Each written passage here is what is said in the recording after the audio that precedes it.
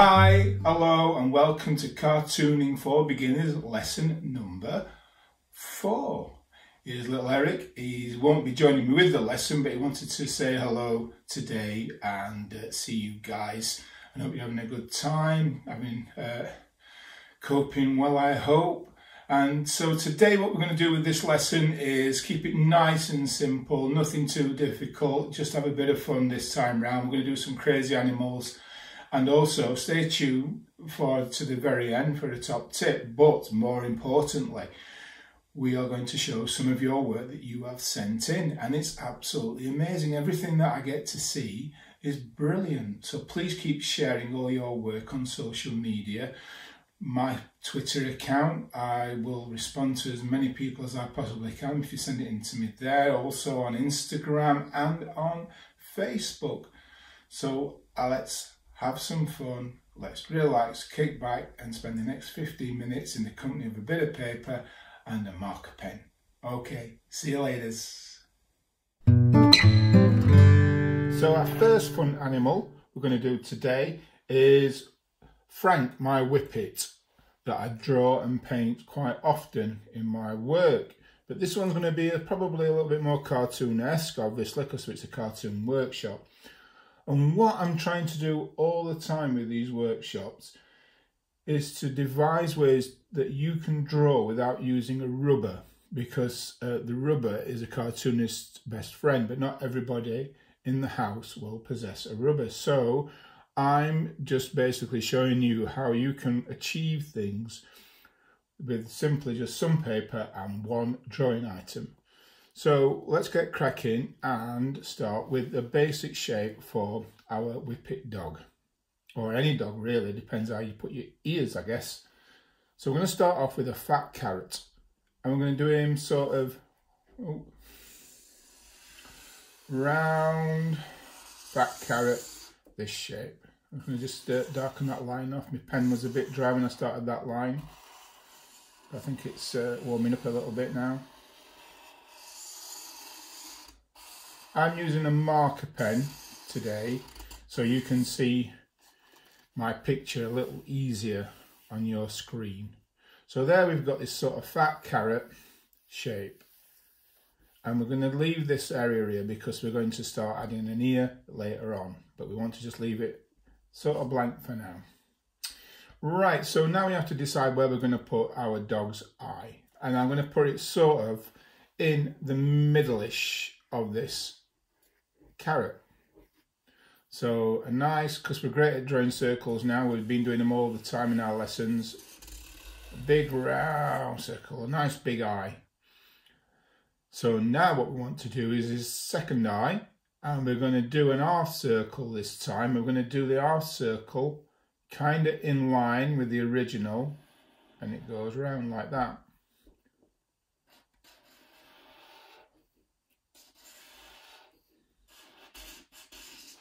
There we go. So we've got one eye and two eyes. So our little dog, our pup, he's got a nice soft face, is in the 3/4 like we did in our last lesson. So we're seeing one eye, two eyes just slightly off of the middle. And I've just done that there. Sorry, I wasn't explaining that one. That we do a nose now at the bottom of the carrot. A nice big round soft shape like that. The bigger the nose, the softer the dog looks. So the bigger the nose, the funnier our little character is. So here we've got this big nose, and remember the little light flash that I talked about in lesson 1, where we do a little patch and we colour the rest of the nose in black. So if you imagine that this is all coloured in black or red, red's a good cartoon colour in. So I'm just doing a quick simple cross hatch, it's called, and cartoonists can use this quite often to quickly shade an area in without colouring it in fully deep black. So it's just quick lines all the way down, and it gives it a shaded look. It's good if you're doing the cross hatch, if you want to do like a dad with a beard, 5 o'clock shadows they're called. So we've got the basics now for our little dog. We're going to stick an ear in now, and the ear starts where you sort of finished or you began your carrot shape, just here, And I'm going to go up, round and back up again. So that's my dog's ear. You can try a different sort of shape if you want, more floppy. But then we can just finish off where our ear landed. We can join the line up now, just there. So that's why we leave that gap. And as we did with the eye, and this second eye where we only did half an eye, on this bit we can just do half an ear. So just stick it up and back down again. There. So we've got 2 ears, only showing one. So that big N shape there. And let's put some eyeballs in. So right in the middle for now. There's one eye, and then just on the line, half an eyeball, because there we go. And now our dog is looking at us. And just to keep this one nice and simple, we'll just do a neck, sort of going down where the eye was, in the middle-ish, a neck, and I'm going to put a collar in. So to put a collar, to make the collar look 3D, we give a smile, like that,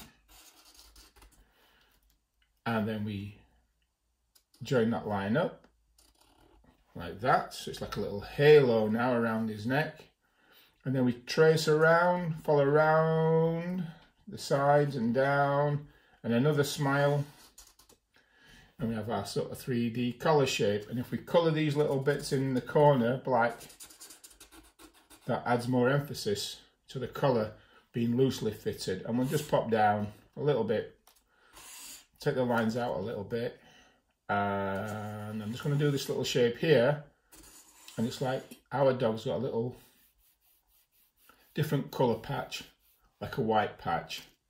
And I'll tell you what, I'll just do a big smile in. And there's our cartoon dog.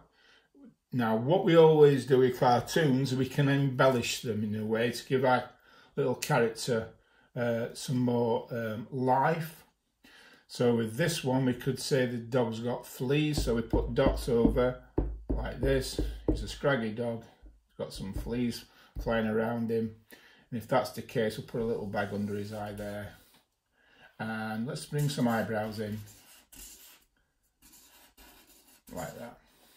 It's good sometimes to bring your eyebrow away from the actual head itself. That itself gives it a little bit more character and a bit of life. And I'll just do a line, little background light. So now he's in the park. And I'll do a tree, and I'll show you how to do a tree at the end of my top tip, the cartoon tree. So I'll just do a quick one here. And I'll explain how we do this tree to better effect at the end of the lesson. So there's our first one, our cartoon dog. So in this lesson that we're doing this week, we're just doing daft animals. So let's go with another one. Let's start with a fat balloon shape. So if you imagine you've blown up a balloon, and you've got this oval shape, nice and fat and round. And maybe just slightly a bit squishier in this end and that end, so that's a little bit fatter than that. Now what we're going to do, we're going to put an eye in. And again, we're going to stick with a big round eye. And like with the dog, we're going to put another eye that you can only see half of, which is just here. Again, we're sort of in line with the other eye, and we're just repeating the sort of same shape, same size as our first eye. Now then, so here we go. What kind of animal am I doing here, you're saying, Pete? Well, if we do this N shape at the top, like that, it should give you some kind of an idea. And if we do a butterfly wing, there we've got it. We're doing a goldfish, a big fat goldfish. So we've got an N shape and a butterfly's wing. Now we want to do some little fins to give this some proportion. So what we do, well, at the bottom here, we just do a little U shape like that, and then on this side going into the line, another U shape, and that's our little fish's fins. If you look at a picture of a goldfish, they have these little fins at the bottom and a big fin at the top. And what we'll do is put a mouth in, and we'll do an O shape, because goldfish spend most of their time popping the mouths in and out, opening up and shutting, that noise. So there we've got the basics of our little goldfish. Now we want eyes. Now what we can do, we will put one here. And where should we put the other one? We don't have to, we can choose ourselves where we put the other eye, and it will give our goldfish a direction where it's looking, or make it slightly a little bit bonkers. So if we just do one way over the other end there he is, he's looking a little bit half-dazed. A little bit like how Homer Simpson looks when he looks a bit half-dazed. They always make his one of his eyes drift to one side. So that's what we've done with ours. And then we want to put just an emphasis, we don't do it all, just an idea that this goldfish has scales. So what we do 1, 2, 3. 3 bumps. And then we do 2 bumps in between. So 1 at the middle there. And then try again over to hit in the middle there. And then finally 1 more at the top to top. And that just gives our goldfish a hint that it's got scales. And then our mind, our imagination fills the rest of the goldfish in with the rest of the scales. Put a couple of little lines there for his fin. Okay, well now he's just floating in midair, isn't it? Where are we going to go with this? So what we do, a little bobbly, little curve over at the bottom, and now we're going floating. Put a little pebbles there, little circles. So now we've got the bottom of the goldfish there, the tank. And to give this goldfish a little bit of life, we'll give some air bubbles that he's blowing out of his mouth. And we start with a small circle, then a slightly bigger circle, and finally the third larger circle. And that's the goldfish blowing his bubbles as he swims around. And if you want to, you can do little action flashes to show that he's moving, which are these little smiles like that. And it shows that our goldfish is swimming along in the water. And if you feel brave, you could put a little toy in the bottom, like a bridge or a little castle. So let's do that little triangle there. Go down. Pardon me. Don't worry about that cough. It's not a serious one. And then we go maybe just a couple of points. A little doorway. A couple of windows. And he's got a little toy in his bowl. You can do anything you like there, like I say, a bridge or whatever. If you've got a goldfish at home, see what it's got in its tank and try and draw that. And there's our little goldfish, little cartoon goldfish. Now we're going to go for something a little bit crazy. We're going to do a bonkers chicken. Now, not everybody's got a chicken as a pet, but I know some people do.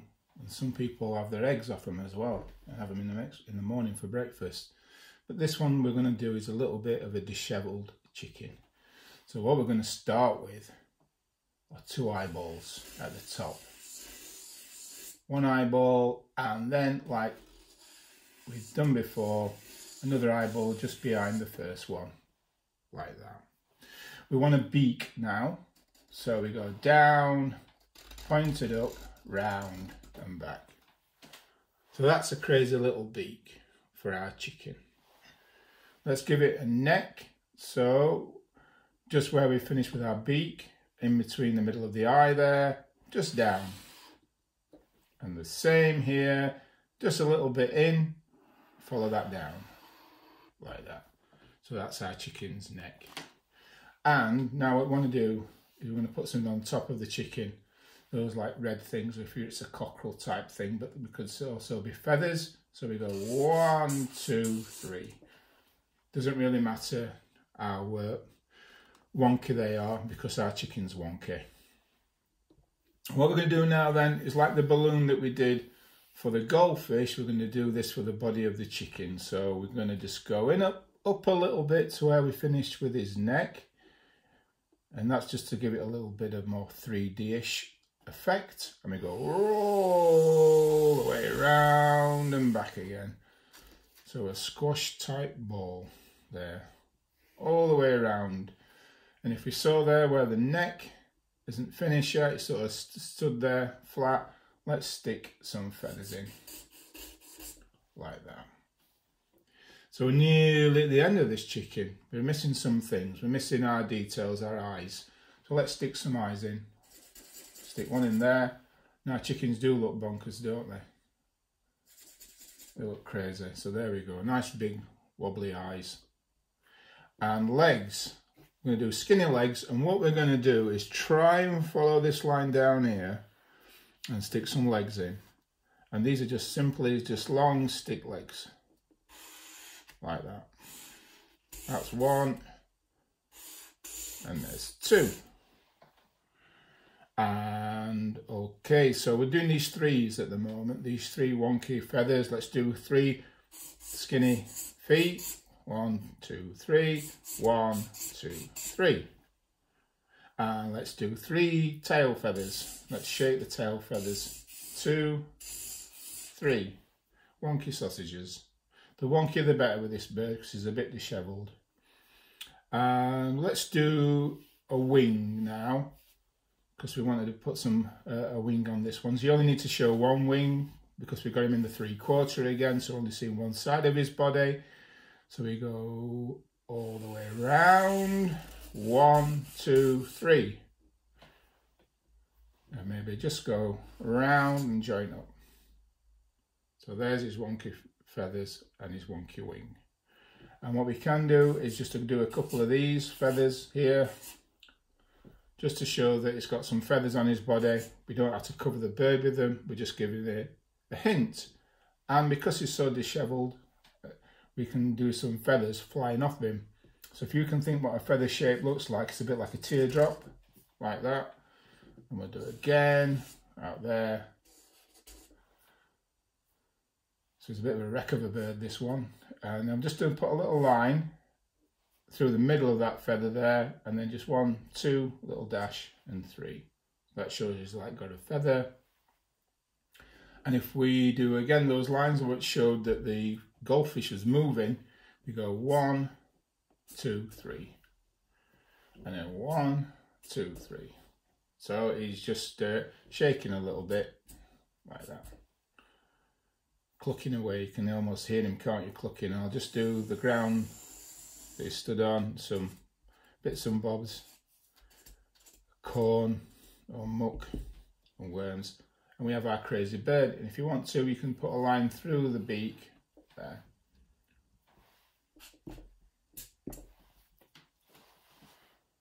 So there's our skitty chicken. So people have been asking about backgrounds with our cartoon characters. So I'm going to show you how to do a simplistic cartoon tree if you wanted to bring your character into the great outdoors, which we're all missing at the moment, I know. And so we could, if you wanted to draw a dog in the park, you could do a tree, a cartoon tree. So here's how we go. First of all, we start with a trunk of the tree. 2 evenly length lines either side. Now we want to split the branches off. So we do 1 thinner branch there and another branch there. So we've got like a Y shape. And then let's do a 3rd one in the middle there. So we're just going to keep that simple like that. Nice and wonky. Nothing too precise. And that's the beautiful thing about cartooning. The wonkier the more exaggerated your lines are, the more the cartoon itself that you're doing has life. So don't beat yourself up about being the precision of something. It's the more life in it, the more crazy your lines are, the better. They really are. Now you want to sort of give an effect that the tree is in full bloom, got leaves. So what we're going to do is we start just in from the end of the line you've drawn. Not on the top, but in, because this gives it a fatter 3D effect. And you just want to be like cotton cloud, wobbly, wobbly, wobbly, all the way around. Give yourself as much room as possible till you get to the end. So that's the basics. Now we need to fill the rest of the tree in. So we pretend we've watched where that line goes there, and we start again. On this side, a couple wobbles there, and the same there, round the back, there. Now these are just stuck wanting to do something, these 3 branches. So what we do again, we do wobbles and we cap them off. So go 1, 2, 3, just any number. And that's our tree in full bloom with leaves. And like with the goldfish that I showed you and the chicken, with just doing a few little hints of the leaves or scales or feathers, we do the same with the tree. So just a couple here and there, showing that this tree has leaves. And then we've got this bottom bit, so we can wiggle that line across. And then under here we can do some grass, spiky grass, so that gives it another 3D effect. And then we can do some little lines like this, maybe a curl like that, so it's got a knot in the tree, and maybe a squirrel lives in there or a bird. And we just go randomly, not too many, don't have to like fill your tree up, but there you've got your tree, or little leaf falling on the ground. And you can add whoever you want in there, maybe some park railings in the background, or whatever. So there we go, that's our cartoon tree.